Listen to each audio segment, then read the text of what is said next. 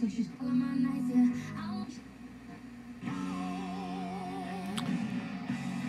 right, welcome back to Rick's Radio Conversions. Today we have Steven's Mustang II AM/FM cassette player, and we're doing a mid-build video just to kind of show Steven what's going on and also to show some viewers. This is the first cassette we've ever done. So right now it's hooked up to Frank, the tank over there. Frankenstein's got all the wires coming out. The tuner's hooked up. The band AM/FM switch is hooked up. You can't see it, and we'll kind of do some panning around here. That's the volume control, tone control, eject switch, and on-off switch, and we'll talk about that in a minute. And then we have the cassette player. The cassette player itself, it was pretty dirty on the inside. It's a well-used cassette player. I almost said 8-track there. Well used, but we managed to get it all cleaned up. And it's working fairly well right now. It's a well-used unit, so if you have brand new cassettes, you're better to use those. We had a couple of used cassettes that we're using as testing, and they weren't playing really well just because of the wear on the actual cassette player itself. So we've retained the motor speed control board and the motor, put a new belt in it. We've put the preamp board in, and we've put an audio switch in as well to change the audio from cassette to the aux input, which we'll talk about here in a little bit. So right now, tuner's working great over here.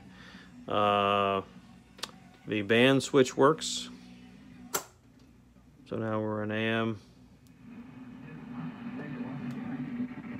Happy and healthy New Year. There you go. And I can't wait for what's in store for 2019. AM. Anyway, I'll be back tomorrow. We'll be on before and after the Cavs game. Back to FM. Don't get wrapped around these being backwards. Frank is an older unit. He has a facelift, but he has the original the original chip in it, and it's pretty old, and it was designed to only switch with a grounded switch in AM, so unfortunately yours is hardwired to always be FM. The newer boards are either or, so don't worry, it'll work as advertised.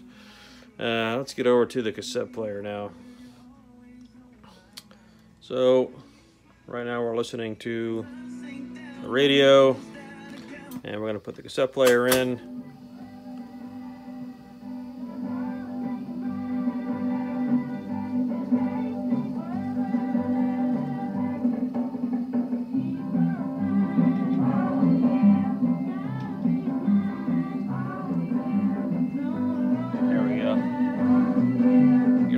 Trouble in there. So that's the cassette player playing. There's a little bit of a hiss still with it because all of these wires and stuff are not shielded very well. So the rewind function works. Go to rewind.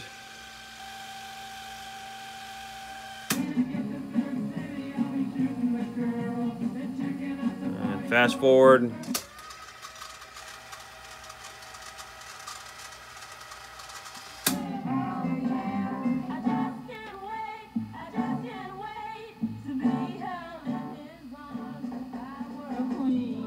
So all that works, and now we're gonna do the eject. So there's no faceplate on this stuff, so when you do the eject, it's kind of violent. What you'll do is, and we'll do this in the final video, but the volume switch, you push that in, and that's what sends the ground over to the eject sequence over here. And we'll get to another song here. So this is the eject sequence wire. So all it is a ground. Let me turn this down. 51. Boom, there it goes. 70, that's best shot. Among the country stars who got married. So that's kind of how all that works there, Steven. Like I said, we're moving along. Some things we got to talk about is... And whose choice was that? I think it was both of So the original radio had an LED in here, and it was either yellow for stereo lock or red for, I think, tape player. So unfortunately, I think we're only going to be able to work in one position, which is going to be either yellow, red. We can do green. We can also even put the status light in there as well, to where it would be yellow for FM, green for aux, red for AM, and then blue for the Bluetooth. We could do that if you want, or we can keep it stock and keep the yellow light in there. I don't know that we can do the yellow and the red for the tape. We're going to look at that a little bit more to see if we can figure out a polarity switcher maybe. But that's it in a nutshell. Things are moving along, and we're going to start cutting everything in here real soon. This is kind of the first stage, make sure everything works. As you can see, we've got everything laid out. And then we also, like I said, we use Frankenstein over there to run everything, make sure everything's good to go, which currently it is. So we're moving along.